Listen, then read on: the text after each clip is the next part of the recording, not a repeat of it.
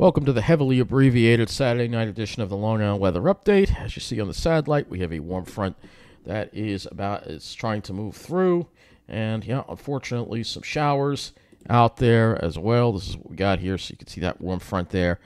And yeah, I was hoping it would be dry this evening, but unfortunately, we have a little sprinkles and light rain over our area. As you can see, kind of making your Saturday night a little damp out there. Clouds kind of increased throughout the day, and now we got some light rain showers over us right now. So let's go to our low. I'm not going to focus on what's going on in the rest. This is just a heavily abbreviated Long Island weather update tonight. All right, because Saturday nights, I usually don't do it. The reason I'm doing it because of the light rain that we have around and the warm front that we have. So temperature is 50 degrees at Islip. And throughout the day, it was a pretty cool day again. Temperatures generally in the 50s with that southerly flow. We'll go to the highs on the map right now. So looking at your highs today, generally mid-50s. You can see looking at Islip today, you can see how the clouds are increasing. Dew points stayed pretty low, and I thought those low dew points would protect us from those raindrops, but no, they didn't. So temperatures, Suffolk County, upper 50s, mid to upper 50s. Nassau County, more like upper 50s. And, of course, my area, the hot box, gets up to 60, of course. Even cooler at LaGuardia at 57. 61. I mean, it's normal for this time of the year to be around 60. And then even hotter in Jersey, where they had some low and middle 60s for highs. Let's go to the lows. And lows generally mid-30s, except West Hampton got down below freezing, but not quite as cold as last night, probably due to the increasing cloud cover and the southerly winds. But the Pine Barrens still got to below freezing, 27 at both West Hampton and Miller Air Park. So let's look at the...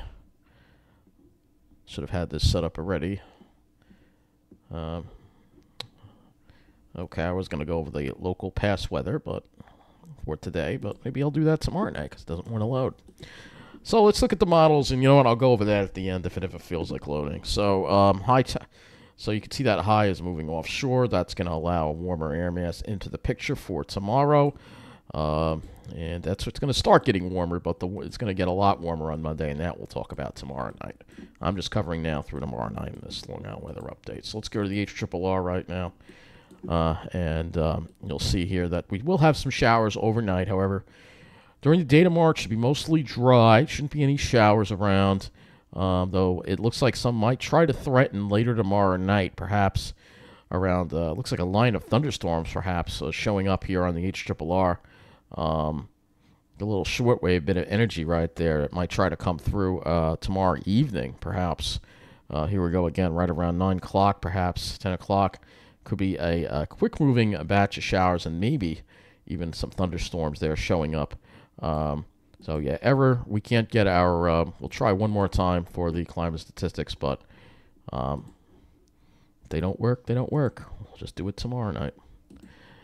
All right, now it feels like loading, but you know what, we're going to wait until I'm done with this. So let's go to the dew points and wind flow, and we'll show you the story of the changes taking place.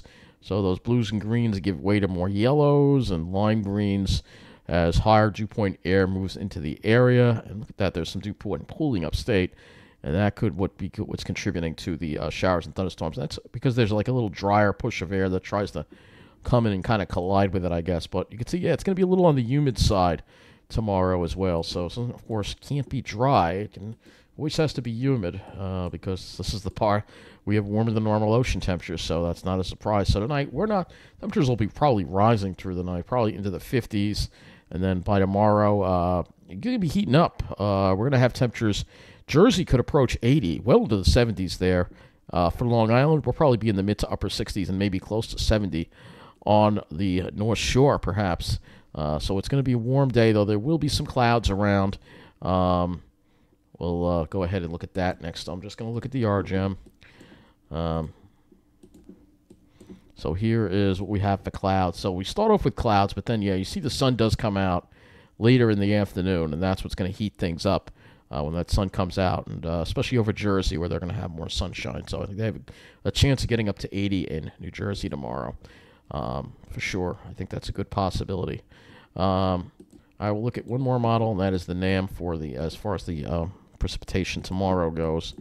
Tonight, again, you'll see that patchy showers. It's showing some more, perhaps in the wee hours of Sunday morning. And then we have a few more. Here are those showers that come in. And again, it's going to be more toward the later in the evening, in the afternoon. It's actually showing a possible cluster of thunderstorms. So I'll have to watch. There could be the possible chance of a thunderstorm tomorrow night. This would be around 9, 10 o'clock, right when we do the weather update, of course, is when there could be the chance of a thunderstorm, perhaps. I don't think there's any severe risk for us. I will go to the Ventu Sky, and we'll go ahead and look at the Cape and see if there is any severe risk. I don't think there will be, but let's just go for tomorrow night here and see if there is. It actually is showing some Cape over Pennsylvania at 11 o'clock, but not over our area. It's mostly to the west, but it is close enough. So strong to severe thunderstorms possible to the north and west, but not necessarily over our area is what it looks like right now. But we'll have to keep an eye on it. Let's go to today's climate statistics finally, and islip got up to 56 degrees. That's still 7 degrees below normal. Actually, normal high is supposed to be in the mid-60s, believe it or not. Low 36, that's 9 degrees below normal, and that puts us 8 degrees below normal for the day. So this will be the last below normal day we're going to have. We're starting tomorrow, we're going to go to average to above average. 64 and well above average by Monday. So 64 for a high at Central Park, obviously much warmer inland. And that's still 2 degrees below normal, though, and 3 degrees below normal for the day. So thanks for watching. Have a good night.